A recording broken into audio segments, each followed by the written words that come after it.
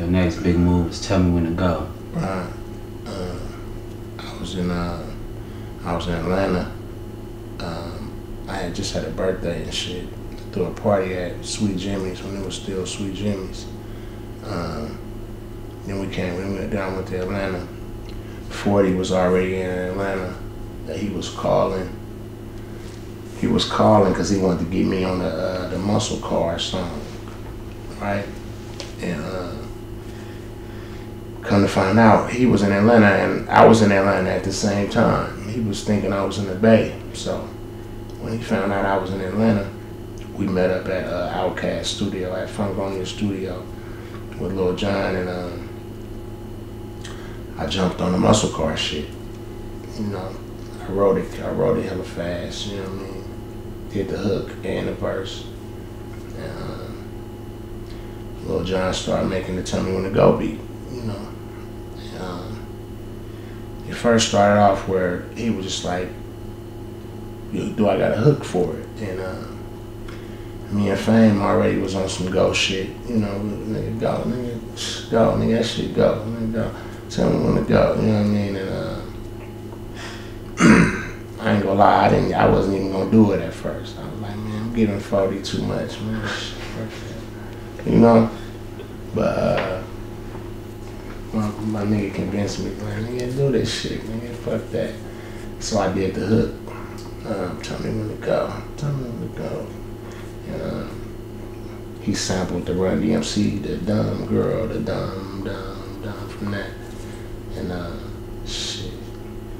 I seen the nigga Lil Jon slam the pen down like, this it. Like, nigga, this is it, nigga. I don't know if they was already looking for a single or trying to come up with a single, but he was like, this it.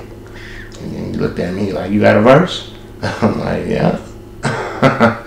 So I ended up doing a verse and a hook to that too.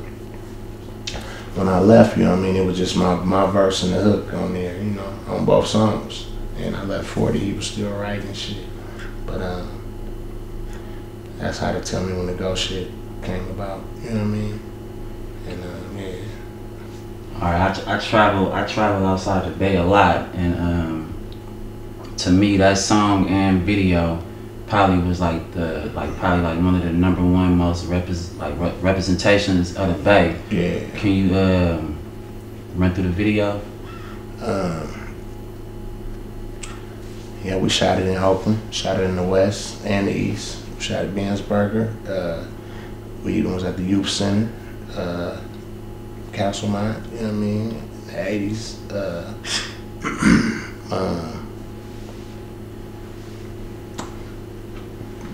At the time, you know, the South had crunk and all that shit, you know, they had that thing going out there, and like I said, we had already, that hyphy shit, we had been, you know, but motherfuckers didn't catch on till 10 years later, you know what I mean?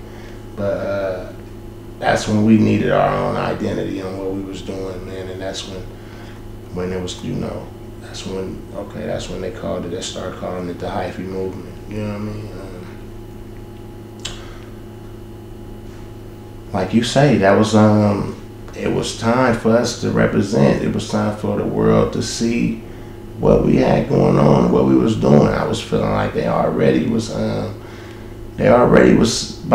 running with what we was doing anyway, you know what I mean? And not really paying the homage they should have been paying, just for you know, for all the slangs and all the coins, the words and the phrases and the shit, you know what I mean, that come from where we from. So Lil Jon seen that too.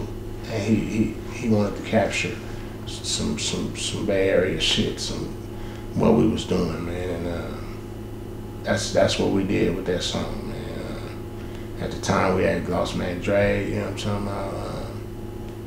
You know, it was time for, you know, the camera only could show so much of you know what I mean, and it was just enough for the world to see, you know, what was going on out here, to you know, to shake the world up with what we got going on and what we had to offer the music game, period. You know what I'm talking about? It was just a great look, man. It was, you know, that was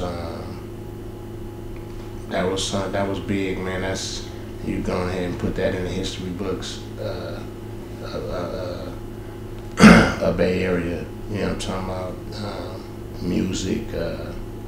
You know, that's one of the biggest songs that, you know, that then represented for us and that then showed the world how we rock. You know, shit, ever. You know what I'm talking about? If you ask me, you know, yeah. I'm happy to be a part, that I was a big influence and a part of that. You know what I'm talking about?